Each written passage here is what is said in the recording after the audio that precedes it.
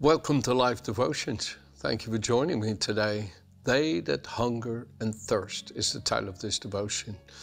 Of course, I assume you would have heard Jesus say this in Matthew 5, when he says in verse 6, "Blessed, fortunate, and happy, and spiritually prosperous in a state in which the born-again child of God enjoys his favor and salvation are those who hunger and thirst for righteousness, uprightness, and right standing with God, for they shall be completely satisfied.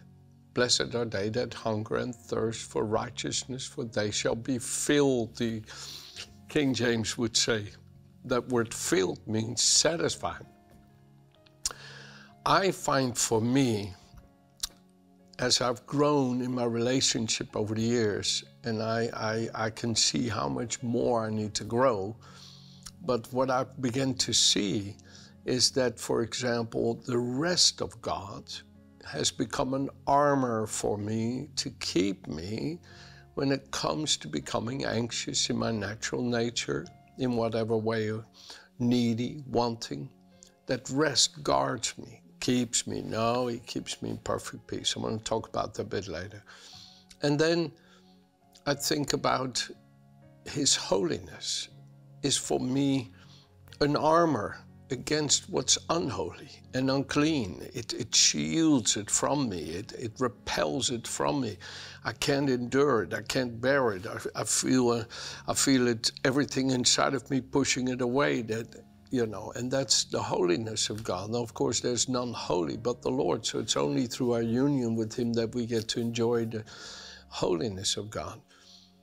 But another one of the armors that I would like to talk to you about today is satisfaction.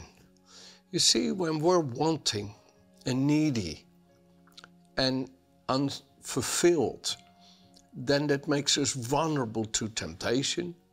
It makes us vulnerable to complaining, which makes other people feel like failures. When you complain, you're making other people feel like a failure. And complaining is not just a trivial thing. It's one of the 5 sins that God brought judgment on in the wilderness. You read about the 5 sins in the book of Corinthians that were committed in the wilderness: tempting Christ, lusting, complaining. I can't remember the other ones, but so complaining is something that comes out of an unsatisfied heart. It comes out of an incomplete heart, a heart that isn't content. Innermost being that's not content, not happy, not whole, not complete, not safe. It doesn't feel, I feel so happy, so grateful, so thankful. It doesn't have that feeling, you see. So I want to talk to you about today, about hungering and thirsting. You see, when you hunger and thirst for righteousness, Jesus said, you shall be satisfied. When inwardly you long, in other words, to live in harmony with God, to live in right standing with him. Yes, folks, all of us struggle sometimes in that area because of our weak human nature, because of the spirit of this world, because of the entertainment that distracts our hearts and pollutes it often with images and sounds and feelings and thoughts and impressions that pollute our heart. And then we don't feel right with God. And then again, we feel that gnawing wanting of the human nature. And that human nature without God's indwelling fullness and presence feels unsatisfied. But when you walk in that holy righteousness with him, completeness and fullness with him, then you feel satisfied. That's what Jesus is saying. They that hunger and thirst for righteousness shall be filled, shall be satisfied, complete, lacking nothing.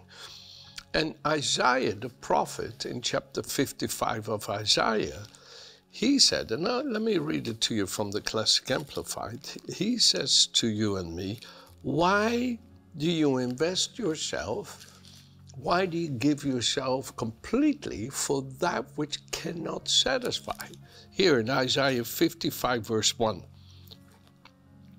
Wait and listen, everyone who's thirsty, come to the waters, and he who has no money, buy and eat.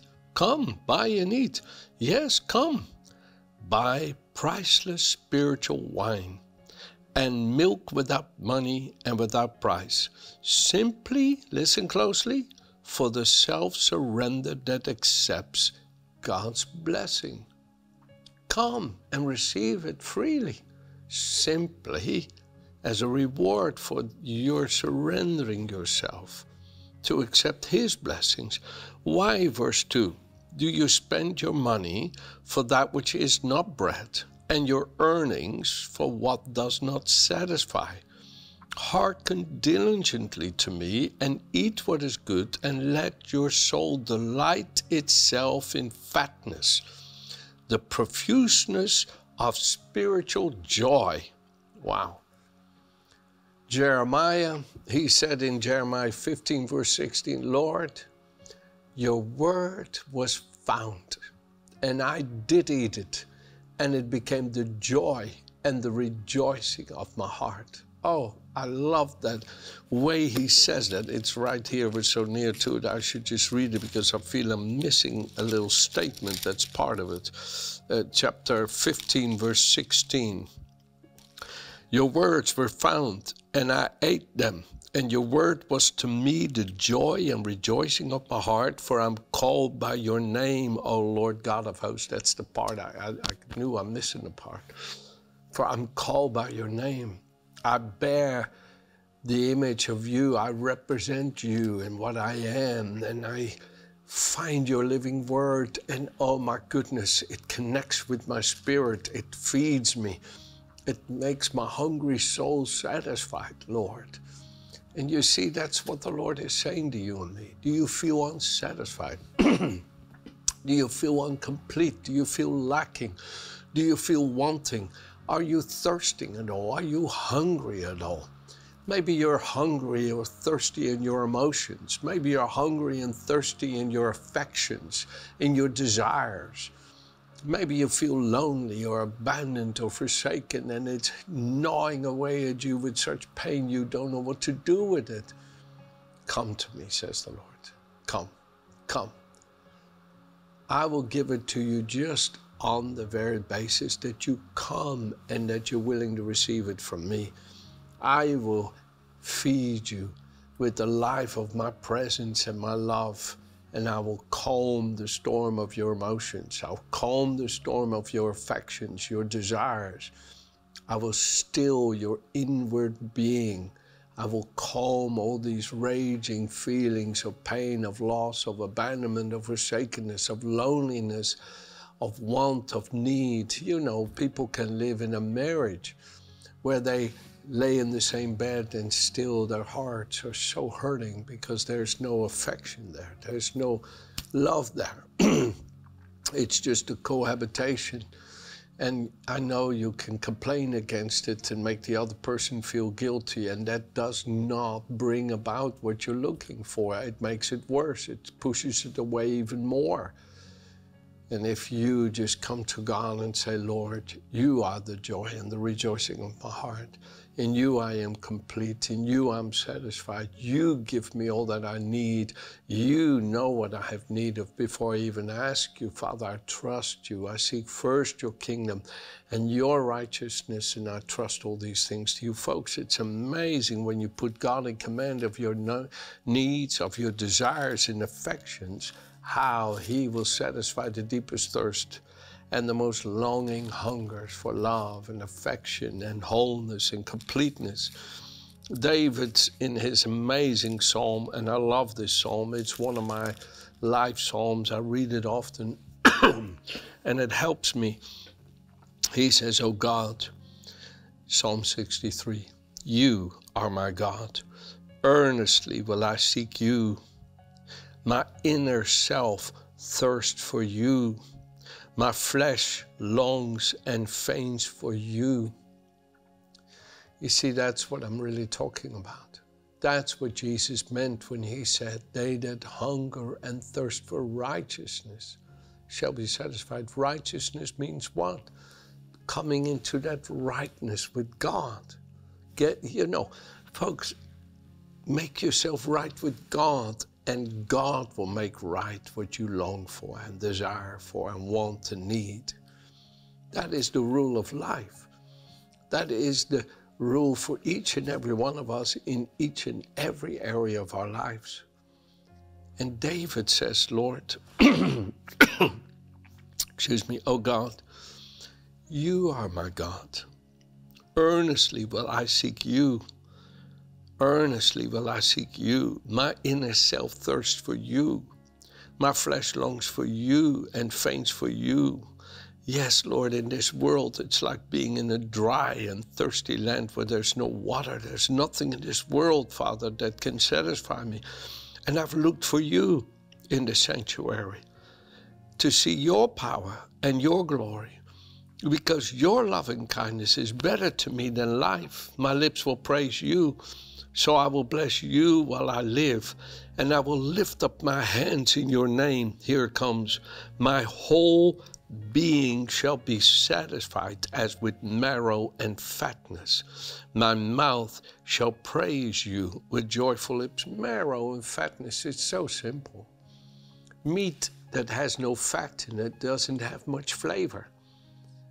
But when it has fat in it and you fry it in a pan or roast it on a grill, the fat is what begins to melt and help flavor that meat and make it amazing. Marrow, it's what we make bouillon out of.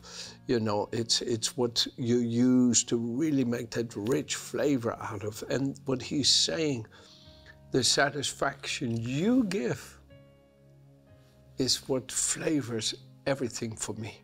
It's what makes everything happy.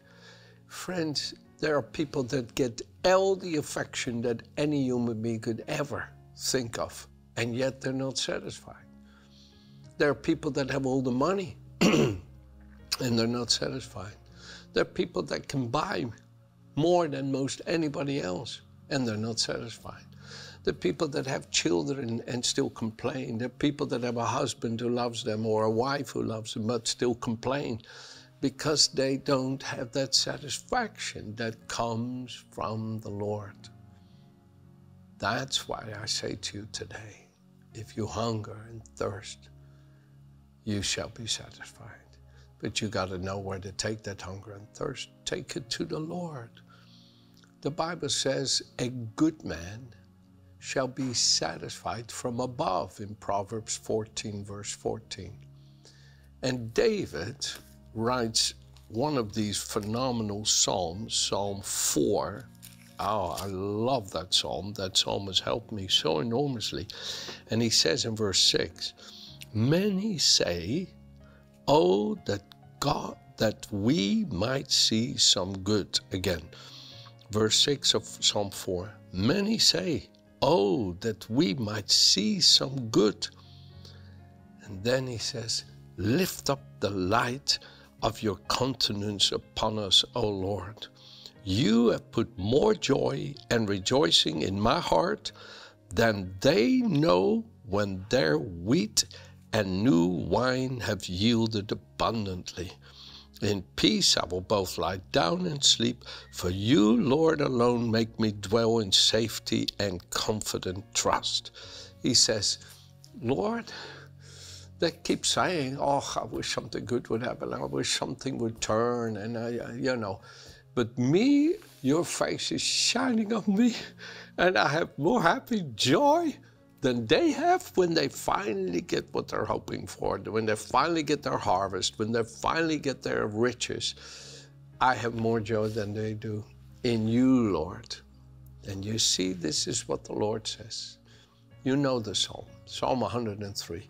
Bless the Lord, all my soul, my whole living being.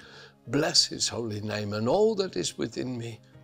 forget not his benefits, who forgiveth all mine iniquities, who heals all my diseases, and who satisfies my soul with good things so that my youth is renewed. It says, so he may satisfy your mouth. So he is using that same language.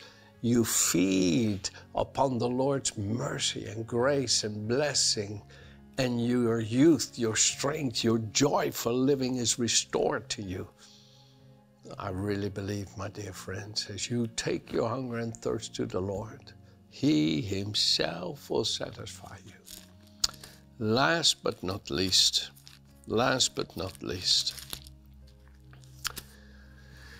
you know, you could look at your life.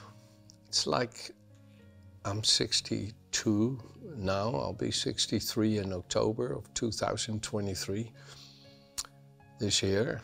And I could look at my life. I mean, I don't feel old. Honestly, I don't at all. I notice in some ways that I've gotten older, but I don't feel it at all. I feel renewed in my youth. I feel happy. I feel grateful. Oh, am I challenged? Seriously, in many ways. Have we gone through sorrows over the last many months? In many ways. But friends, honestly, listen to me. I look at my life. I look at Virginia. She's been so ill, but now she's so much better. I look in her eyes and they don't look sick anymore. She's getting up, she's gone to the office. She came to church recently, first time in 3 months, because she'd been in bed for almost 3 months, so terribly ill. And I look at her, and I just want to sit down and cry with gratitude, because I see the fruit of all the precious people, so many like yourself, who've prayed for her, and myself who've prayed and believed and nursed her day and night. And now I see her so much better. I look at my children and our children and our grandchildren. Oh my goodness, friends. I look at the church here. I look at all the precious people I know around the world who serve the Lord, the people I meet in the stores who do their daily work. I walk in the hospital to visit somebody and see these people who do 12-hour shifts, and that's if they do no overtime. And I look at all the things in this life. And I feel so satisfied in gratitude. You see, sometimes, folks, all we can be distracted by is maybe things we don't have yet, or things we're challenged with. And what we need, especially when we're challenged, is to look at the good things and say, Father, how great thou art. When Abraham was challenged with the inward deep pain as a 75-year-old man, that he still didn't have any children, that his wife Sarah was barren, and that, yes, God had blessed him and prospered him, but he had no children to share that blessing with and prosperity with. And in those days, maybe different than today for so many of us, that was the greatest pain you could have, because the greatest honor was to be able to give to your children and to your children's children. And then the Lord said to Abram, Abram, I am your shield. Don't be afraid. I am your great reward. And Abram said, but Lord, what are you going to give me when I have no children? And the Lord said, look at the stars, look at the sand by the seashore. If you're able to number them, so shall your children be. And Abram believed God. So God helped him to look beyond the moment of trial, the moment of testing, the moment of wanting and needing, and to look to God and to say, Lord, I believe. I believe. And friends, God would have you look. I'm sure that Abram at night would walk outside with Sarah around his arm, and he would say, honey, look up at the stars. Look how many. We can't number them, can we? And the Lord has said, so shall our children be. Oh, honey, let's just rejoice in what God is bringing into our life. And even though when they would look at their natural, there was nothing there, but they looked at the promise. Abraham might have carried some sand in his pocket, and every time he felt a bit weary in waiting and trusting, he would feel the sand and look at the sand, and he would go, no, I know what I believe. I know God has said, so shall my seed be. And you see, God wants you to not be so pulled down by what isn't and by what you need and what you desire, but he wants you to be lifted up far above it and speak into those desires and speak into those wants and needs and speak into those challenges of life and say, I know that God is great and he meets all my needs. So let me close with this beautiful scripture that I love deeply. It's Isaiah 53, verse 11. He, talking about Jesus, shall see the fruit of the travail of his soul and be satisfied. By his knowledge, by his knowledge of himself, which he possesses and imparts to others, shall my uncompromisingly righteous one, my servant, justify many, and make many righteous, upright, and in right standing with God. For he shall bear their iniquities with the guilt and with the consequences, says the Lord. In other words, Jesus is sitting on his throne, and he considers the great price he's paid on Calvary for your and my salvation. And it satisfies him to know what he can empower you and me with to live to the glory of God. Friends, God wants you to be able to look at your life like Jesus looks at the prices he paid. He looks at what he's gone through in life with satisfaction, that God himself will honor it and bring favor and blessings to all who call upon his name. Now, believe God today. This is your turning point. This is the time you're stepping out of that wanting and waiting into the fulfillment of all that God has for you and me in Jesus' name. Amen. Have a good day.